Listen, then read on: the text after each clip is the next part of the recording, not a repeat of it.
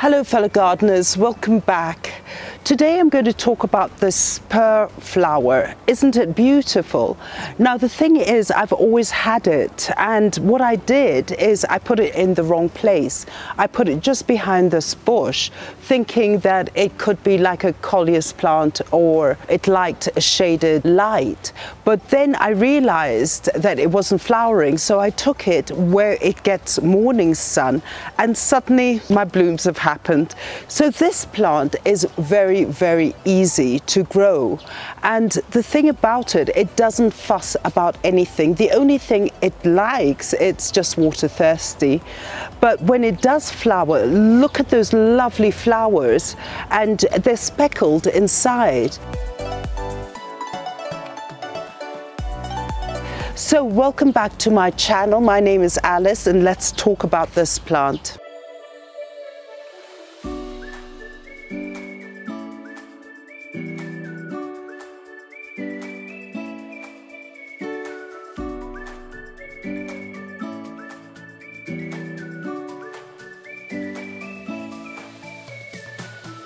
The thing about this spur flower is basically it is sort of a native to South Africa, Madagascar and Sri Lanka, but then there's so many different types of species and also hybrids. Now this one they call the lavender spur because it is all lavender, and the thing about this plant is what I find very beautiful is look at those flowers. Now once you do look at the flower, is you get this foliage of green, and of course at the back is purple. When the flowers do flower, they do raise themselves above the foliage, so then you get this beautiful lavender all around. As I mentioned earlier, is I did have it in a very different location where it was shaded because I didn't understand the plant. But once I did remove it and put it in an area where I get morning sun, is suddenly it produced its glory. Now the beautiful thing about this flower is when you look closely, it is a two-lip flower, and inside it's speckled, and it just makes it more interesting. I just love it, and it has a sort of silver shimmer. If I look closely, I just love this. So the thing about the lavender spur, it does like a well-drained soil. It doesn't want water to sit near its root, otherwise it will get root rot and stem rot. In terms of light, it likes the morning sun. As I mentioned, I had it sitting there and I didn't get any blooms, and it was actually looking quite scraggy. But as I moved it onto this side where it gets the morning sun, and just the morning sun, it picked up and had blooms. Now the thing is that in order for you to get blooms and to keep the color and the foliage, you need to have more light. If you don't have enough light, you won't get the blooms. And if you don't have enough light, the leaves start changing and you may lose your purple. In warmer weather, very different, is that we treat it as a perennial, so it does flower. I've had these blooms going for the last 3 months, and they just keep producing and producing. And so I'm using it in a container because I'm able to control it. But again, as I mentioned, in a cold climate, it will be an annual. If you leave it outside, it will die. So basically, you have a decision to bring it inside if it's in a container, or what you do is start propagating for the next season. The thing about the lavender spur is that it starts blooming when the days in Europe do get shorter. So we're looking at fall and spring when the days are much shorter. During this time when it does start blooming, do give it just a bit extra water, and as it's growing, try not to fertilize too much, because what happens is that when you do give it fertilizer, the fertilizer will go into sort of building up the foliage, and so at the expense of the flowers. So you may in this situation not get enough blooms, and as I mentioned before, is that it's sunlight and not too much fertilizer. So with a bush like this lavender spur, if you do have the plant is not filling out or it's too leggy, what we know is just go into the plant and do your pinching.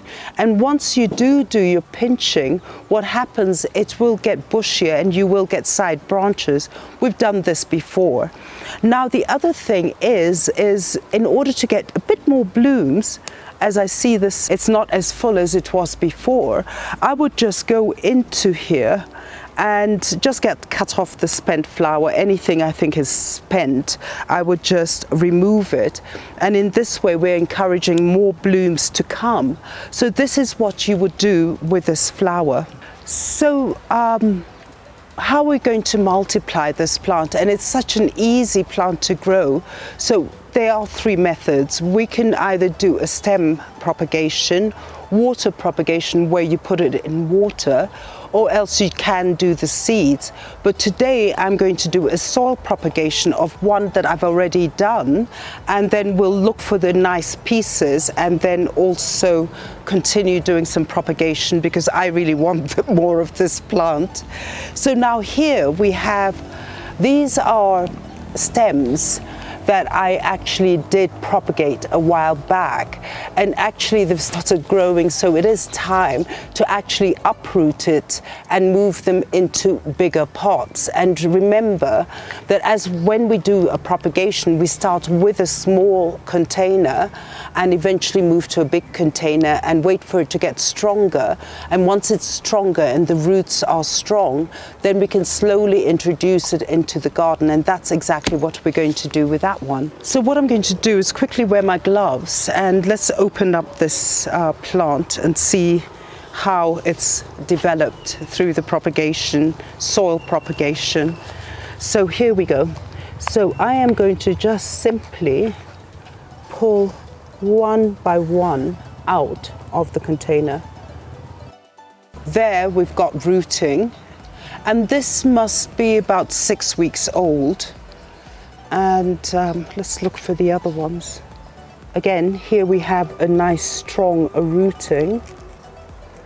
Look at that. Success story. So what I did, this mixture here is just really organic, and I did put a bit of perlite because I wanted it to absorb the moisture and to retain the moisture. But with it, I've got a success story. No, first of all, what we're going to do is bring this, because we're going to put them now, as we have rooting, we're just going to take, I'll just make a hole here, because we're moving it into a bigger container so that in the end, the roots can continue to grow. And then once it's strong enough, I'll put it in another bigger container and put it back to my, morning sun area. So I'm just going to take this and cover it.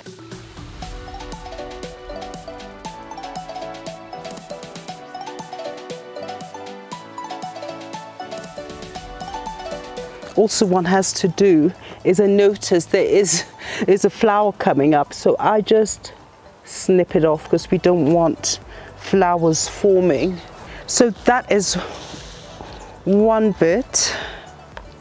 And then what I did is that this soil is moist because I don't want my little seedling to get transplant shock. So from a moist environment into a moist environment, in that way you prevent a transplant shock. So we're going to do the last one here, and again it is moist soil, as you see, and it's all organic mix, and it's well draining, because as we know is our dear little lavender girl does not want to have poor quality soil that doesn't drain. So what I'm going to do is that with this last one, I'm going to put it in here, and then we go for it. Look at it. This one has really beautiful rooting, looks quite strong. And I'm just going to place her, my little girl, in here. And I think I think it will work very well, because basically I see new shoots coming out. All I'll have to do is make sure that the soil remains moist, keep it in indirect sun so we don't have the scorching sun on it. And as it grows, is just every time it does produce a flower, we just snip it off so all the energy can go into the root formation and making the roots stronger. So thank you, fellow gardeners. I hope you enjoyed this channel today. Do go and get yourself one of these lavender spurs, because look at that color. It is so dramatic and I just love it. And it's so easy to grow, so easy to propagate. Look at that. And once you have it in morning sun, you get all these blooms. So don't forget to follow our channel. Don't forget to subscribe, press that notification button, like and share it with your family, friends. And don't forget, we are on Instagram. DM us we're always there to answer you, and also send me your comments. I always do try to answer it. Thank you so much, and do get yourself one of these beautiful spurs. I think they're lovely.